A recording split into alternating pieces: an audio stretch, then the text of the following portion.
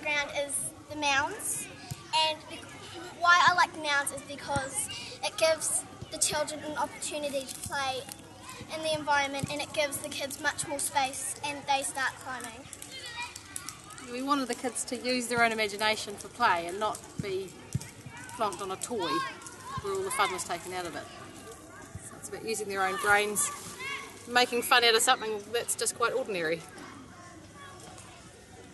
I think the rope things are a good thing because if we're actually fighting about it, we're doing stuff together, and that can be quite a social thing to do with people. And if you fight at start, you're always going to have a happy ending. We all get along, and it helps us to become friends with other people, no matter what they look like. Or It's a negotiation techniques. just being able to have fun with people, no matter what their personality's like, because everybody likes to do that. We like all the environmental projects because it helps us get out into the world and start liking it much better than when you're inside. It's much better to be outside because you've got fresh air instead of locked inside, just doing things that aren't really giving you air. And it helps you. All the things that we've been doing at Balfour School is a lot of environmental things which help us get our brain working. One of the things that we've been doing is we went up to the Glenure Reserve and we're thinking about putting new fences up, doing trapping up there, and just improving the world and helping special trees grow, and helping out making new tracks so that people can enjoy the outdoors, just not far from town. We've got the vegetable garden installed.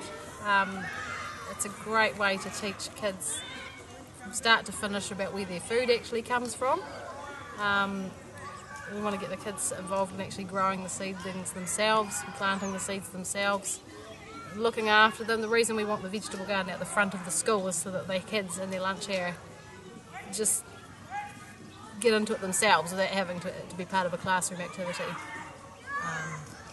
We'd also like to expand that into cooking with the food, getting them into the kitchen, and yeah. So Carter, can you tell Adrian what have we been doing in the garden? Moving our compost with Southland and green, and We dug out, how many gardens did we make last year?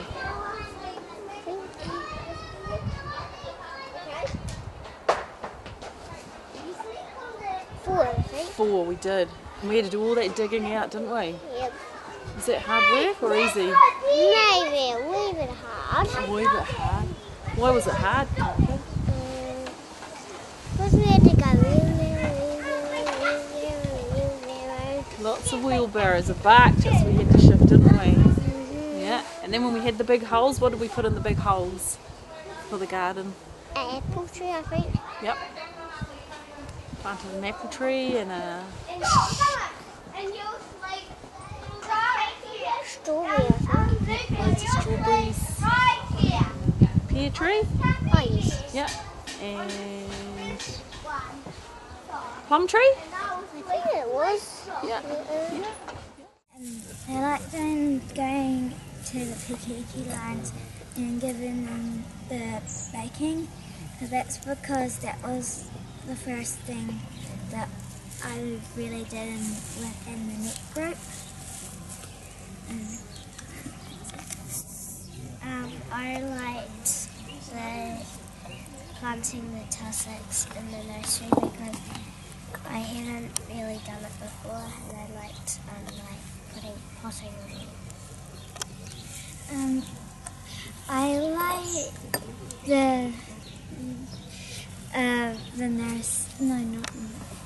the reserve because you had to walk a wee way and got you, but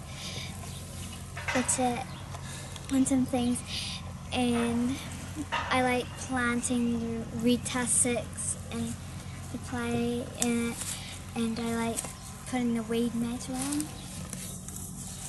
I like doing the hazelnut picking at Mr. and Mrs. Smith because we're getting all the hazelnuts to for us to sell them and raise a bit more money for the school so we can do more fun and environment sort of activities.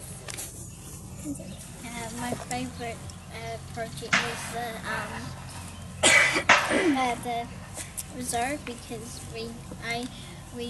I liked putting like the covers and stuff on and planting the tussocks, and also we had fun just walking out because some of us kept on falling over.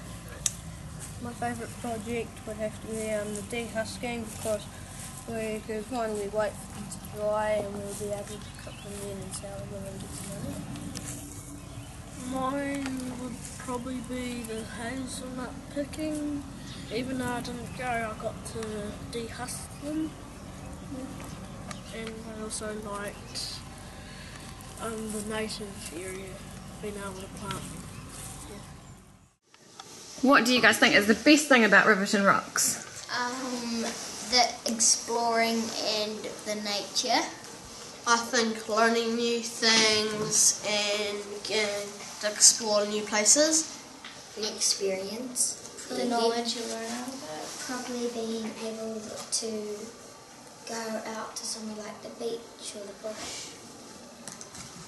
Learning new things and just basically to learn. Getting to see new things you don't see every day. Yeah. Yeah.